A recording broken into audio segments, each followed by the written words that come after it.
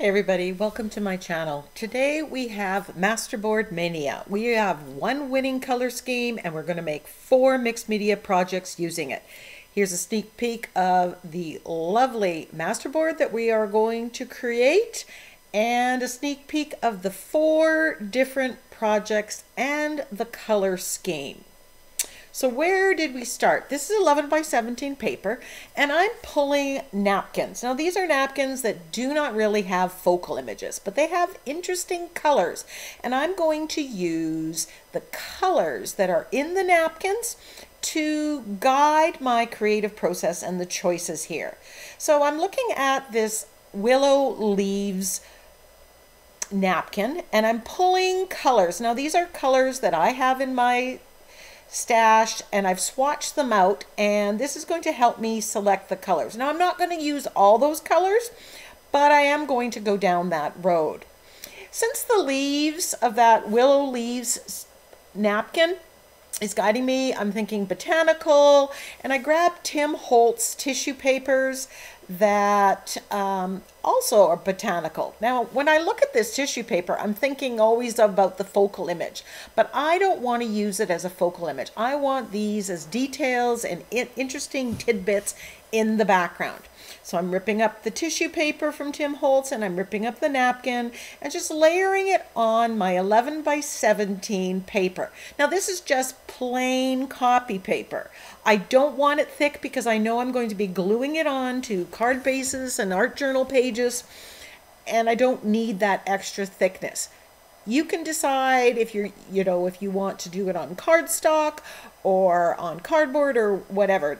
Depends on how you're going to use it.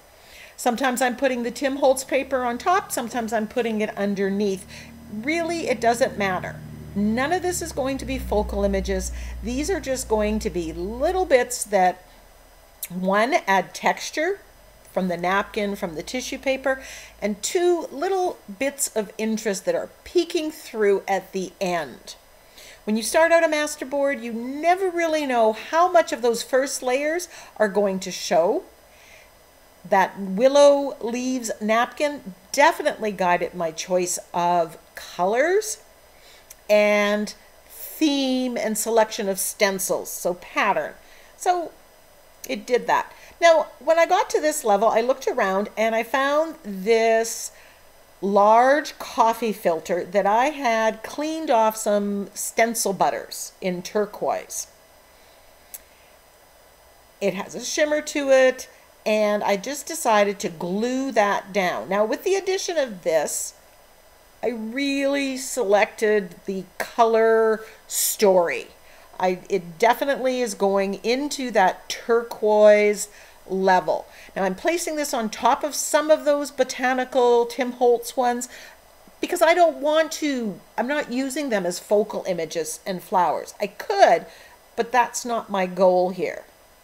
So I'm just adding it, and I used every little bit layering up of that tissue paper. Now this is a homemade stamp that I made, and I will put a link to the video where I show how I created this. And I'm using Payne's Gray, which is a blue toned gray. It's not as dark as black, and I'm stamping with that. And again, I'm choosing it and the stencils because they're all very botanical feeling. Then I grab some of that green yellow paint and I'm just scraping it on with a key card. And that's really adding. So my color scheme is pretty much picked. I've got turquoise, yellow green, burnt umber, which is I'm scraping on right now. Now, right about now, it's looking like a bit of a hot mess, and every MASTERBOARD is going to go there, but we're not done because it's all about adding those layers. I grabbed this Leafy texture 12 by 12 stencil from the Crafter's Workshop, and I'm using white acrylic paint, and I'm targeting a lot of the turquoise area, and that's breaking it up. It's adding movement to the background and pushing things to the background and starting that really, or continuing the layering effect. And I absolutely love the effect this has to the background. Now I grabbed this Summer Meadow stencil again from the Crafter's Workshop, and I grabbed Prussian blue. Now I thought the Prussian blue would be the right tone, a little bit of a darker than the turquoise, but as I'm adding this, I'm not feeling it. I do not like the addition. Something about the blue is just off with where everything else was. But I just kept going. Because again, when you're making a masterboard or a background, you just keep going. And if you don't like something, you just keep adding more layers. And I'm going to show you how to work around that. Well, here's one way. I'm putting bright aqua paint, which is a lighter bit of that turquoise, and I'm stamping over top of that Prussian blue addition I did with the Summer Meadow stencil. This is pushing that back, blocking it, making it so that that part, that image, isn't front and center. Then I'm adding some black, again, with this Summer Meadow stencil. There are lots of botanical motifs on it, so it's just very, very rich. And I'm stenciling with black. This is adding contrast. And again, I'm going over top of what I did with that Prussian blue because I didn't like it. I wanted to make it fade to the background. With the addition of these dots, I'm thinking very much jungle themed, although I don't go there. Now I'm taking the makeup sponge with black paint and I'm edging this, and I'm doing this at this stage, even though this is a masterboard, because I want to see if I'm done. And often when I do the edging, that gives me an idea of a finished project. I'm still not liking that Prussian blue addition, so I'm taking some white acrylic paint, watering it down, you can use white gesso, brushing it over top, and this is just knocking it back, making it somewhat disappear. And I love how it softens it, pushes that back, and I'm now breathing easy. You can still see the pattern there, but the blue is nullified in a lot of ways. This is Barberry Buds, and I start stenciling with unbleached titanium. And it's not really giving me the effect that I want. So I add some burnt umber with it, and I go back over it, and this really warms it up. I love, love, love how that worked. It's adding a little bit of contrast. It's warming up the background. It just works. So when you're trying things, that's exactly what you're doing. You're trying this or that. If it doesn't work, you can stencil over it or wipe it off with a baby wipe. It's paper and paint. Have fun.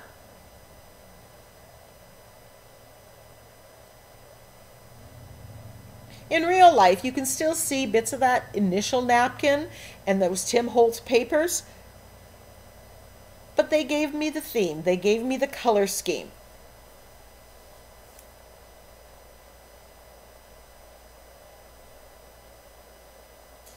And sometimes things play more of a supporting role than a front and center role. Some of this is I'm putting darker burnt umber, some of it's more faded. Now that I'm loving my background, my masterboard, I'm adding a little bit of fine detail with a couple stamps from the Faded Type Tim Holtz collection. One of my newest and favorite stamp sets. You get a lot of use out of it if you're looking for a good basic one. Here's the second one.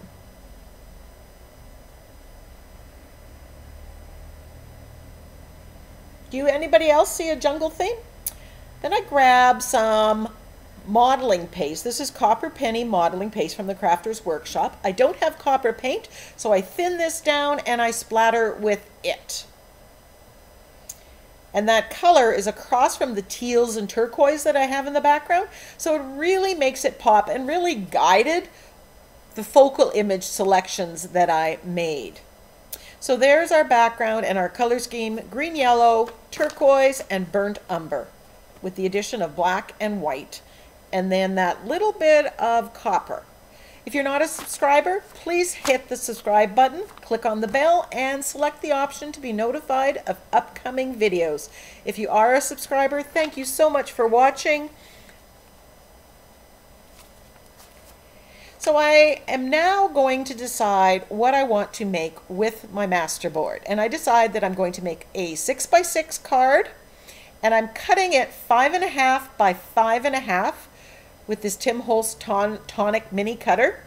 And that's going to allow me to have a border. I'm also making a 5x7 card, and I'm going to cut it 6.5 by 4.5, and that'll give me a border. It's a look I like, but you can go right to the edge if you'd like. I'm also going to do an art journal page in my 7x10 mixed media, Canson mixed media journal. Now before I glue this down, I am edging all the inserts. Now this is for the cards, will prevent me from getting this black on the white of the card, that border part, and keeping it clean.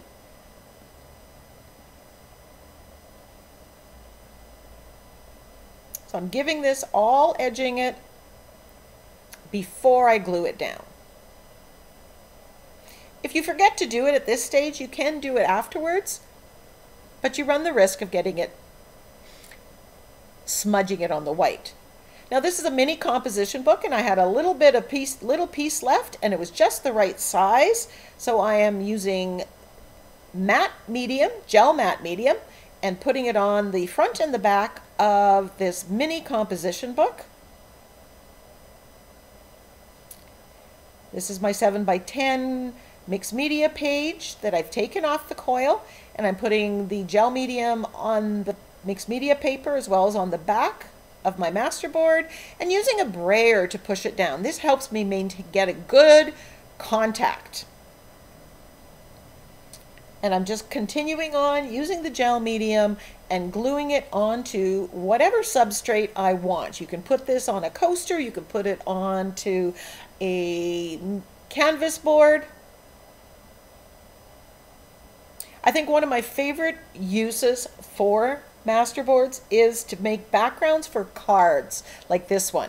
You don't even need a focal point. You can just leave that as abstract art on the card. There seemed to be a swoop here, so I drew that line, and then I come in and shade. This is a good way of breaking up a background and adding to a focal image. Now at this time, I'll be honest, I don't have a plan for what focal image is going on here. On this one, I decided I'm going to use this Magnolia Blossom.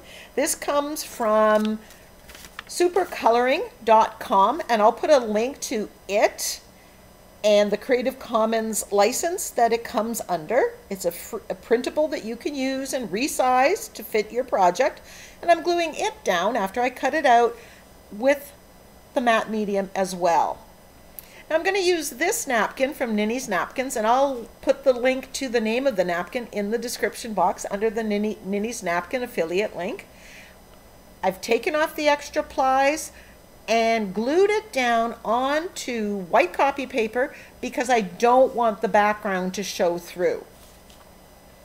I decided I'm going to use these poppies for the art journal page, but I need 2 panels of it, so I'm going to do the same. I remove the excess plies and I'm gluing it down onto copy paper, and off camera I'll be doing all that fussy cutting. You don't need to see me cut. With the 6x6 card, I am now going to colorize this Magnolia, and my favorite way is to use acrylic paint and gesso. I'm using unbleached titanium and white gesso and painting it on, and I kind of leave where the line work is. I don't try to get too close. And I'm pretty heavy-handed with the paint. I don't go extra smooth. This adds texture.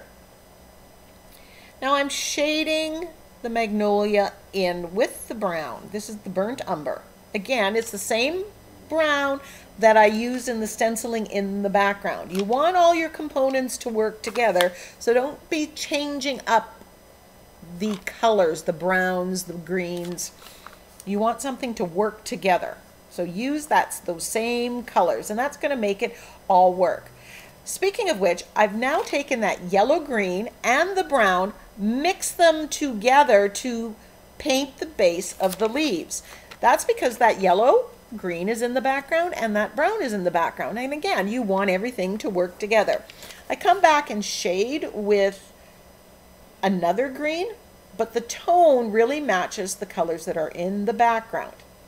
My Magnolia got a little bit dark, so I'm coming in and adding more white.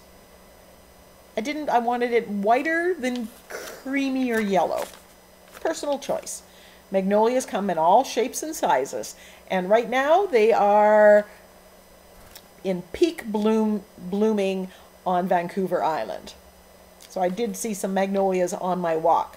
I grab a sentiment from my Through the Garden Gate sentiment pack, which is available at NinnysNapkins. You can check it out. There is a link and a coupon code to NinnysNapkins, and I'm splattering with gold. I love that card. So let's move on to the 5x7. I've glued down that mushroom after I've did the fussy cutting. And then I had a sentiment from my Simplify sentiment pack, and this I had printed out onto sticker paper. So I'm peeling it and sticking it down. Couldn't be easier. And it says simplify, slow down, enjoy. So I've got the poppies all fussy cutted and another sentiment from my Simplify sentiment pack. But before I do that, I want to show you some other possible focal images. Now the background is teal, so any focal image that's across the color wheel is going to work. Or something that's brown, like the brown that we added. This rabbit one would look so adorable on this page as well.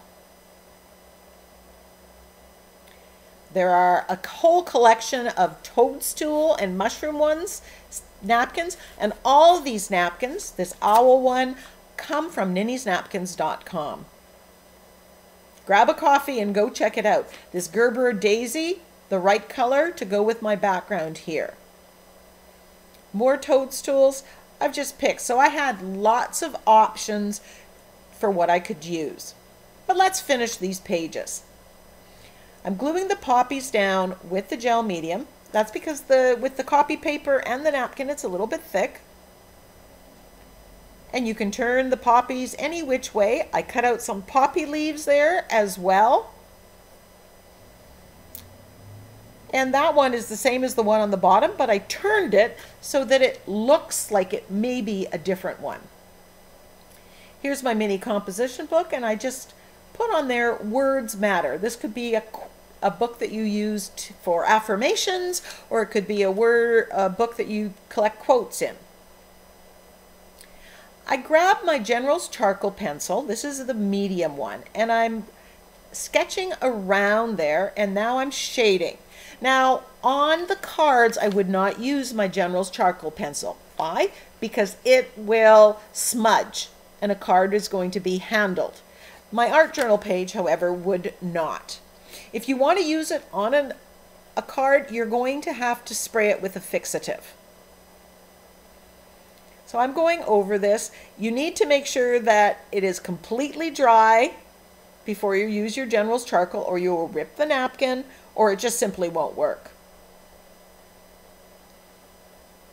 That's why you see me drying it here, because when I did some shading on there, it got a little damp and nothing was working. Love how these poppies really pop off this background.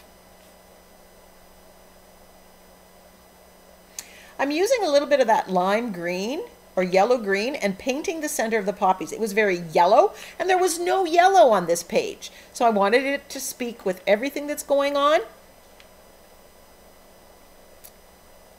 Now I had two leaves, so I put some of that yellow green in the corner, and now I'm just sketching out the illusion of another poppy leaf at the top.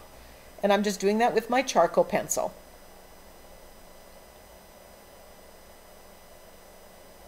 I'm looking at the ones that I had cut from the napkin And then this third, I'm just adding the third one to make it all work on my page. And there's mine, and there's that one. Not bad.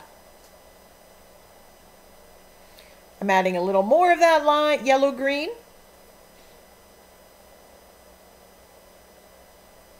And you can see how it ties in with that yellow-green in the background.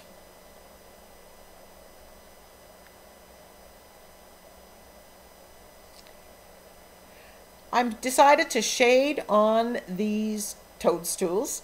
You could skip this step, but it's just such, I enjoy doing the shading. So I'm just adding it. That adds a lot of definition. Outlining the sentiment with my black Posca pen and doing some doodling around the edge.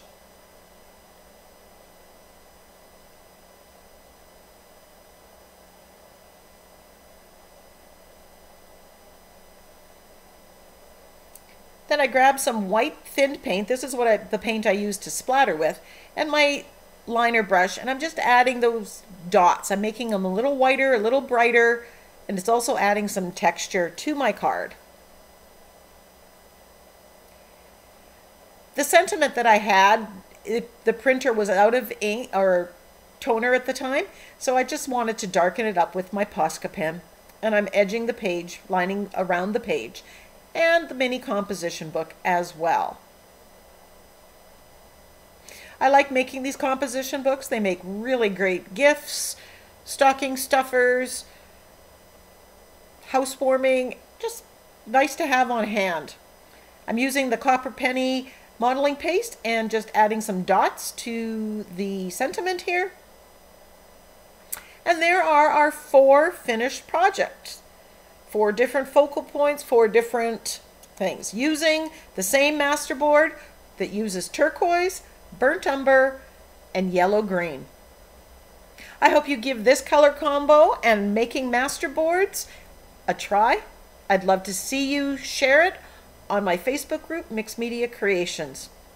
So this again is a 6x6 card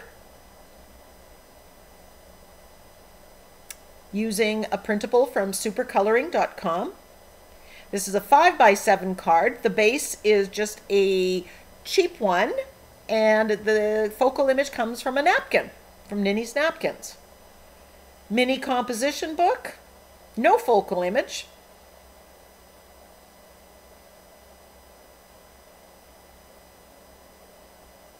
But perfect for using those little bits. And an art journal page, 7x10, using a napkin again as the focal image. Which one is your favorite? Leave your answer in the comment section. I'd love to hear from you, and I answer every comment. Bye for now.